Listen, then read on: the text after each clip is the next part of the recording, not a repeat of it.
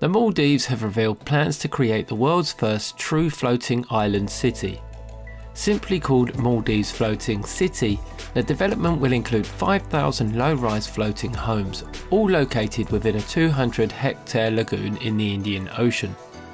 As sea levels rise, so too will the city, which will be built upon a series of hexagonal-shaped floating structures.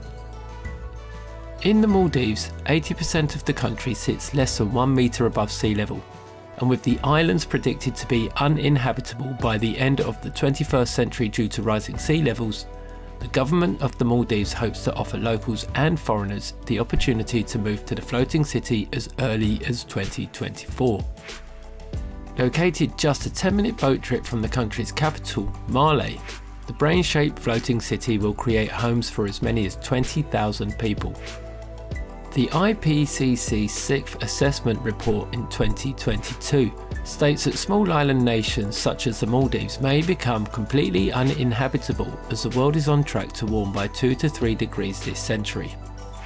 Sustainable solutions for urban development into the ocean as listed in the report include building houses on stilts and creating amphibious architecture that can float on the surface of rising floodwater.